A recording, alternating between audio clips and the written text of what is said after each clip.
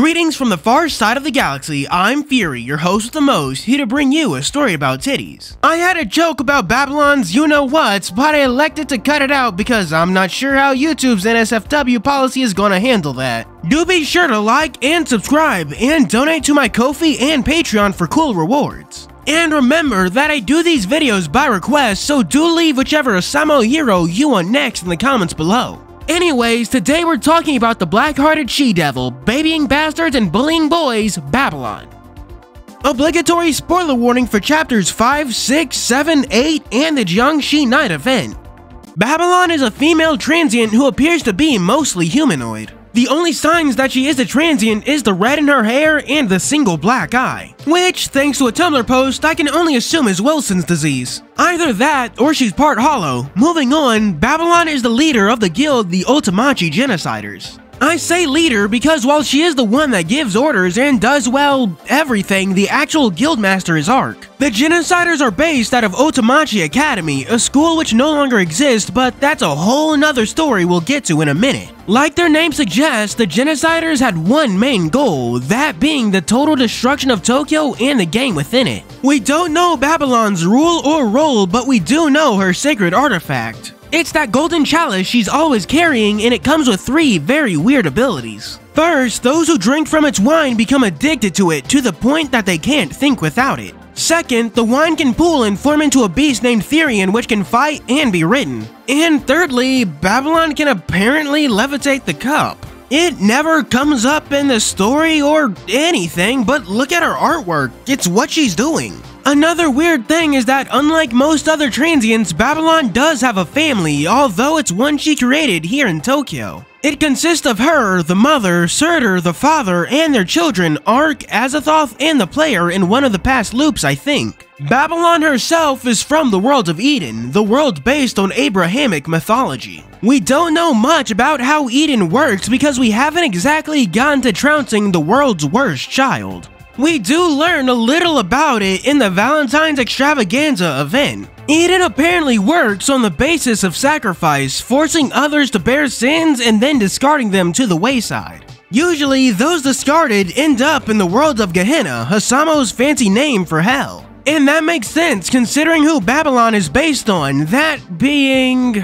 Okay YouTube, I know I file these videos under entertainment, but these videos are primarily educational, so bear with me, okay? That's because Babalon is based on the, whore of Babalon from the Bible. Let's just say the Bible isn't known for being particularly kind towards women. Before we get into the inspirations, I have to make an executive decision. Because if I keep saying the "nah" of Babalon, YouTube will murderize my channel. I'll just call her Mother Harlot. Like the SMT demon, because unsurprisingly, they're both based on the "nah" of Babalon. Getting into her inspirations, Mother Harlot comes from 2 passages of the New Testament, specifically Revelation 17. Allow me to change the background and music to something a bit more dramatic while I read you the passage. And there came one of the 7 angels which had 7 vials, and talked with me, saying unto me, Come hither, I will shew unto thee the judgment of the great whore that sitteth upon many waters, with whom the kings of the earth have committed fornication, and the inhabitants of the earth have been made drunk with the wine of her fornication. So he carried me away in the spirit into the wilderness, and I saw a woman sit upon a scarlet-colored beast, full of names of blasphemy, having 7 heads and 10 horns. And the woman was arrayed in purple and scarlet-colored, and decked with gold and precious stones and pearls, having a golden cup in her hand, full of abominations and filthiness of her fornication. And upon her forehead was a name written. This part is written in all caps, so I'm legally required to read it like this. Mystery, Babalon the Great, the mother of harlots and the abominations of the earth. And I saw the woman drunken with the blood of the saints and with the blood of the martyrs of Jesus, and when I saw her, I wondered with great admiration. And here is the mind which hath wisdom. The 7 heads are 7 mountains on which the woman sitteth. And there are 7 kings, 5 are fallen, and 1 is, and the other is not yet come, and when he comes, he must continue a short space. And the beast that was, and is not, even he is the 8th, and is of the 7, and goes into perdition. And the 10 horns which thou saw are 10 kings which have received no kingdom as yet, but receive power as kings 1 hour with the beast. And he said unto me, the waters which thou sawest, where the horse sitteth, are peoples, and multitudes, and nations, and tongues. And the woman which thou sawest is that great city, which reigns over the kings of the earth. That is all we know about Mother Harlot, which comes directly from the Bible. There are further passages that have her involvement indirectly through the birth of the second beast, also known as the Antichrist. What these passages mean symbolically has been debated by Christian scholars for ages. Some thought the beast she was riding referred to the USSR, and others thought it referred to the Catholic Church. However, there is someone who thought it referred to something else. You see, when I said Babalon is based on Mother Harlot, I wasn't being totally honest. You see, way back in the day, there was this total goon named Aleister Crowley who founded this religion called Thelema. I'm not really going to explain it here because there is not enough time in the day. Just know it's a mismatch of beliefs, including Egyptian, Gnostic Christianity, and Wiccan paganism. Within Thelema, Babalon was their matriarchal deity, consort to their patriarchal deity, Chaos. Although, it's worth noting that while she was the consort to Chaos, she was the counterpart to Therion, which is Thelema's name for the Great Beast. They believed that both Therion and Babalon would have human avatars to take up form in this world. Crowley believed himself to be Megatherion, but during his lifetime, at least 7 women were said to be the avatars of Babalon. Housamo doesn't take much from Thelema, which I understand. I can barely make heads or tail of it myself. So let's explain what was taken by looking into Life Wonder's interpretations. Beginning where we left off with Thelema, the only thing Life Wonders really took was their names. It's why Babalon's name doesn't have a Y in it, and we learned through our research file that the name of her beast is Therion. The connection to Thelema might also explain why Babalon looks the way she does. Rather than being clearly fantastical, characters state time and time again that she looks like a regular high school girl. That might just be a reference to the avatars of the Thelemic Babalon just being regular women. Beyond that, everything the Bible describes in Revelations is a part of Babalon as well. There's her beast, Therion, who has 10 horns, but only 1 head, sadly. And her sacred artifact is literally a goblet filled with wine. Side note, how messed up is it that goblet refers to a cup and not like a tiny little goblin? Jokes stolen from Tumblr aside, even the phrase, made drunk with the wine of her fornication is reference to her sacred artifact's ability. Even the chalice's design was lifted from the Bible as it is literally adorned with gold and precious gems. And the part about her dethroning kings is evident through Babalon's massive hate boner for Claude. Considering the actual material in the Bible is pretty light, I do think Life Wonders did a really good job with her. Even the part about being the mother of the Antichrist was brought into Housamo as her backstory, which is something I'll be getting into now. It begins with Babalon on the run as Angels of Eden finally catch their quarry. For Babalon had been condemned to death, regardless of the child in her womb. It was as the life drained from her body that she crossed the Rainbow Bridge into Tokyo. She found herself in Fujimi Academy, a testing grounds for the game, summoned at the behest of the experiment's only survivor, Ark. While the child she was carrying may have been gone, her summoner's wish was for a family, so her dream wasn't entirely unreachable either. But within that family was Azathoth, the world representative of the Old Ones who possessed the Pillar artifact. That meant the knowledge of the loops Tokyo was going through was well within her grasp. She saw her family's destruction time and time again and came to one conclusion. The only way to free her family from this desperate struggle was to free them from the game itself. She decides to destroy Tokyo, and it's during her endeavors to make this plan a reality that we meet her in the main quest. Babalon's not actually in the main quest very much, none of the genociders outside of Ark really are. But Babalon probably leaves the most impact out of any of the genociders. Which is what I'm going to get into now since we're starting Babalon's character analysis. Out of all of Housamo's antagonists, I feel that Babalon was probably the best, with Tezcatlipoca being second. What makes Babalon stand out to me is that the evil mother archetype has been done before. Think Mother Gothel from Rapunzel, or well, Tangled, but whatever, it's Rapunzel, get off your high horse, Pixar. What separates Babalon from the rest of the pack is that she isn't abusive, or okay, she's kind of evil, I'll give you that. My point being is that it's a breath of fresh air to get an evil mother who's actually a good mother. One moment she's crushing Claude beneath her heel, and the other she's consoling Ark as they have a panic attack. It also means she has a unique relationship with the protagonist. That's because she considers them worthy of being part of her family, a pitiable child who has nothing going for them. The protagonist isn't even really a player, they're the trophy that everyone fights for. The destruction of Tokyo is to their benefit as well. The irony of the protagonist's enemies professing how this is for their own good as they fight is doubly ironic for Babalon. That's because she's acting just like the rulers she despises as she overrides their will, deciding she knows what's best.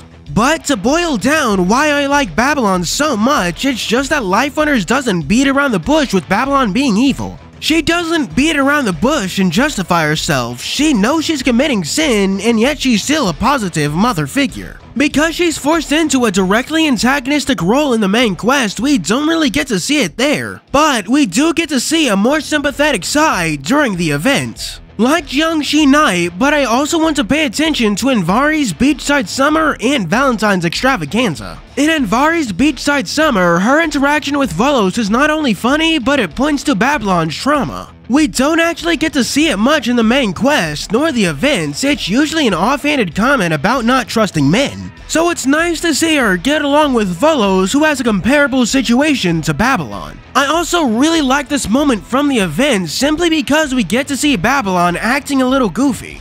Babalon often acts as a straight shooter, so it's nice to see a change of pace in the beachside but also the Valentine's event. There's just something touching about it. She utterly despises exercise, or well, jazzercise, but she's willing to take the hit if her children ask. It's kinda weird how Babalon's strongest moments come from the event she didn't get a limited unit in. How fitting that we mention Babalon's units because that's a section of the video we're getting to now. Our dear mother has 3 units, a normal 3 and 5-star and a limited 4-star from the Jiangxi Night event. Her 3-star is a Nether Attribute 1 type unit and her first skill is Moral Rebel. All it does is let her deal nearly double damage to enemies with Blessing. It would be pretty trash if not for her second skill, Benevolent One, which has a 50% chance to apply Blessing to hit units and allies in 1 square around her. Together, her first and second skill combine to make something that has great offensive and defensive application. Her third skill, Enchantress, has a 20% chance of inflicting charm on a hit unit. Its proc sucks, but it's charm, so what do you expect? Her final skill is Conformity Crusher, which deals nearly double damage against ruler-type enemies. A surprisingly solid unit for a 3-star, so let's see if that holds up with her 5-star. Her normal 5-star is a Nether Attribute and Spear-type unit, and it has 3 different skills. Enchantress gets replaced by Tailed Demon, which has a 100% chance to inflict Curse on hit. Honestly, I'm not sure if it's better than Enchantress because Charm is just that good. Conformity Crusher becomes Sneering Harpy, which has a 90% chance to give her Crit Plus at phase start and extra damage against Berserkers. If only this applied to Berserker the Guild and not Berserker the buff. Her second skill, Benevolent One, gets a skill evo into Aspiring Benevolent Mother. It keeps the blessing but lets her apply Fatal Poison and Buff Reversal in a 2-square diamond radius. The Fatal Poison has an 80% proc and the Buff Reversal has a 70% proc. She also gains a damage boost against paralyzed enemies. Honestly, I'm not too sure if the 5-star is better than the 3-star, but we'll address that in a second. Her final unit is a 4-star that comes from the Jiangxi Night event. I never noticed this before, but her dress even has a gold outline of Therian on it. I kind of get why Ark wanted her to wear it so bad. I mean, it's a dress with their family dog on it. It's a sword type and grass attribute unit, and its first skill is Thirst Quencher. After moving, she applies nourishment and immobility to allies adjacent to her at 90%. Their nourishment is nice, but immobility really does get in the way when half of all skills are on movement. The Artiste gives her an 80% chance for defense up at phase start and a 70% chance to gain up to 700 HP after attacking. Not a bad skill that ties into her overall strategy. Number 3 is Bloodstained Matron, which applies Blessing to allies in one square at 80% during phase start. And she takes reduced damage from wand-type enemies, so it's a fine skill that gives her some survivability. Finally, Devoted Dancer gives her a 90% chance to apply Arger to adjacent allies after moving and immunity to charm. If I didn't simp for Babalon before, I sure do now, cause Arger is one of the greatest things since sliced bread. Moving on to our 2 normal units, I actually think that the both of them can put in the work. I like the concept of applying Blessing to enemies and then punishing them for daring to have it in the first place. Her 5-star skill evolution doesn't really help that much, but Fatal Poison is nice to have. But her 5-star also comes with the downside of being Spear instead of Wand, so do with that what you will. Due to these units' ability to bless the enemy, they work well with both Arc, which is fitting, and Bale, which is a little odd. Her limited 4-star from the Jiangxi Night event is really good. Its role is as a stalwart frontline wall that also focuses on healing other units. Emphasis on other units since she can't really heal her own HP. A good healer like Gabrielle or Christmas Claude, ain't that a little ironic, certainly helps with that. Overall, all of Babalon's units are pretty good with all of them having a specific niche. Now that the video's winding down, let's hit up Babalon's relationship chart. To begin, no one likes Babalon. But Babalon does like her child Arc. And on the flip side, Claude dislikes Babalon, which, yeah, that's fair. And Babalon herself dislikes Surtur and Sanat Kumra, likely due to them being large men with lots of power. And before I forget, Babalon does have one loading screen. She shares it with no one, and it reads half of the world. Pretty ominous if you ask me. In conclusion, it's a shame Babalon died so early in the main quest because we don't get to see her very much. Narratively, she seemed to serve the role of a pseudo-world rep, as she and them have a lot of similarities in how they work, with big overarching plans that usually span multiple chapters rather than the one-offs of previous antagonists. The Genociders being a multifaceted fighting force rather than just the final boss and the army they stand behind. She's also like my second favorite character in Housamo, so of course she gets Fury's official seal of approval. The Housamo hero up next is everyone's favorite bird mom, Ziz. On Mondays and Fridays, I livestream, so do be sure to check that out while I move on to our Patreon shoutouts. Special thanks to our 3-star patrons Zoro Ichao, 87 Werehog, and Prisma 144. Our 4-star tier is still empty. And for our Super D-Tuper 5-star shoutouts, we have Unknown RC, who turned himself into a pickle, funniest shit I've ever seen. Vanilla Flower, who has a lot to learn, but I believe he can save the world. And Mahagasaur, who has a head of fiery hair and a turbocharged backpack. Thank you for watching. Please like and subscribe and donate to my Ko-fi and Patreon. And as always, this is your host Fury, signing out.